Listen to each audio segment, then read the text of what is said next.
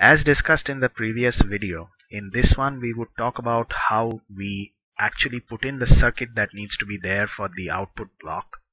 So for that, what we would do is we would open up the schematic page that's there under output block, so the output circuit page. And for each one of these schematic pages, the title block which you have needs to be filled out properly. So this I will name, the title would be, say, what, circuit, or rather output circuit. That's what I have named it as, output circuit. Then the document number, since that was the last one within the tree, and with the hierarchical page we will have a total of 4 different modules, so let us name this as the last one, so 4. And the revision, since this is the first revision, we just put a 1 here. Do remember that every time you make a change to your sheet, go ahead and update the revision number so that we know how many times, or rather you also have an idea that how many times you had to go through to come up with the proper circuit for a particular module. So now within this sheet, what we would do is, this is that part where 5 of the outputs which are coming out of the clock generation IC is going to be put on a simple connector. So what we would do is we would have to put in a part that's a connector. So let's see if we have that part available in the library that's provided to us by OrCAD. So we would use this place part, and then this would open up. Now in here, since I have imported all of the libraries beforehand, I see them all in this list.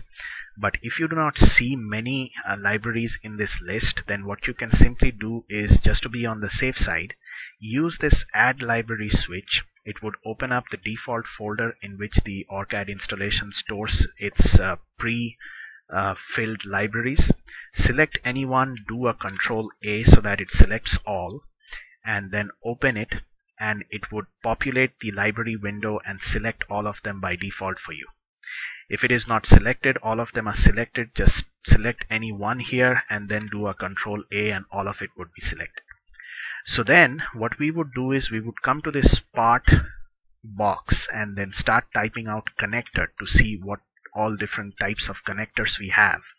So if we select this con 9, we see that it's a connector with 9 pins. So basically we would need one that has 5. So there is one, and then that has got 5 in there. So what we would do is select it, and double clicking it puts this in the page, and then if we click on anywhere in the page, it will place one part.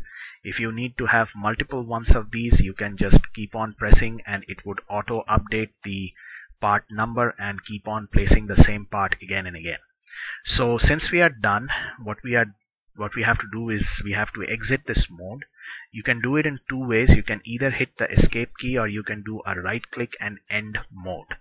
So I'll do that, and then the second one I don't need, so I'm going to delete it after selecting it. Now what do I have to do with the connector?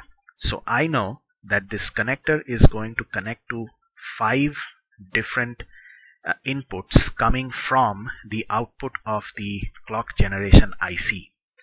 So what I need to provide are 2 things which we would discuss. Now since we have a hierarchical block, we use ports.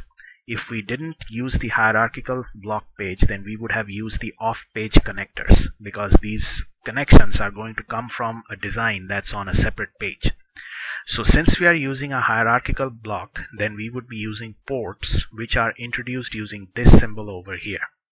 So we will place a port, and in this particular case, the things that come out of the clock generation IC, they are going to be inputs on this page.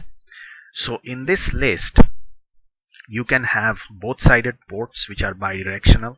Then you can have simple ports which are outputs, or you can have things like this, and so we would use this, the port right.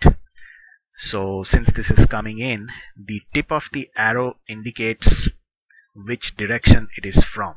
So wherever that square is, this little square is, that is your direction. So since it is on the tip, this means that the signal is coming in. So we would change the names here. So we would name it according to the outputs that come out of that particular clock generation IC 8284. So what we would do is name them so that we can understand. So they are 8284's P clock, then 8284's clock, then 8284's ready,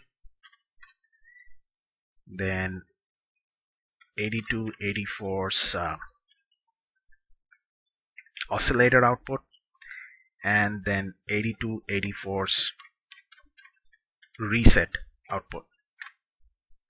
So they come in, and what we do is we then simply use the wire connect. This is the place wire, and then connect these through to the connector.